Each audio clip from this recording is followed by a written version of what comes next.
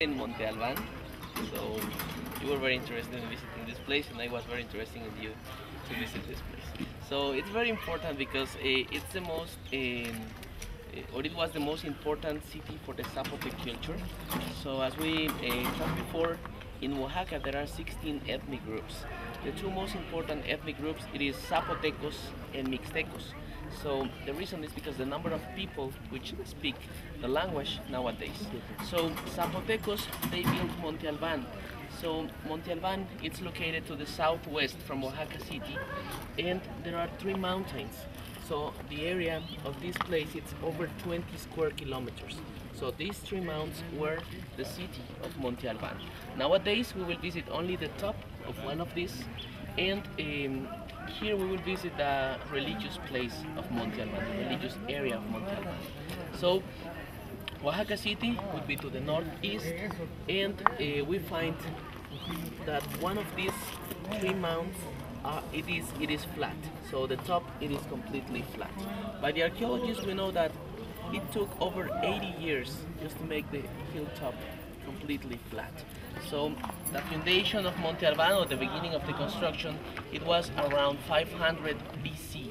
So Zapotecos, they lived here until 880. So we are talking about 13 months of occupation of these three mountains by Zapotecos. Okay, so that area, it's here.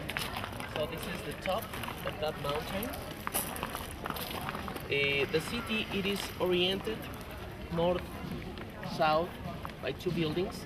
This group of buildings, it is the north platform, and this is the south platform. So we are located more or less here. This is the museum, and we will walk to the top, to the highest part of the north platform right here, in order to have a very nice view of the whole city. Okay, so from here we will find different characteristics, most of different type of buildings. Most of these are bases of the temples. Remember that this was the religious place for the Zapotec culture.